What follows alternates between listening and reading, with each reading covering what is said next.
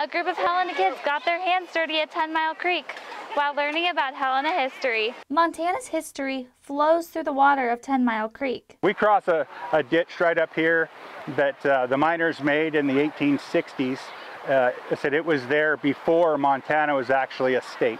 Tim Coulter owns Capital City Prospecting and provides the equipment, demonstration, and guidance to help you find gold. Where to find the best dirt, how to separate it in the water. And then we're just going to shake it back and forth like that and get all the blonde sand off. And how to capture the gold for safekeeping. Squeeze it and put it over it and we suck it up. Coulter has been teaching people these tips for over 10 years.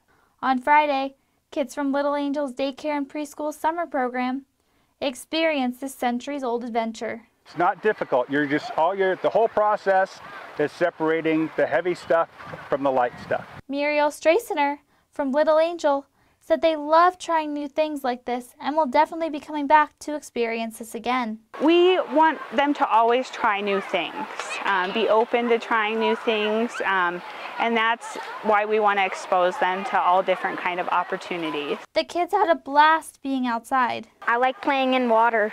Panning for gold is fun. And even found some gold of their own. In Helena, Rachel Fortunato, MTN News.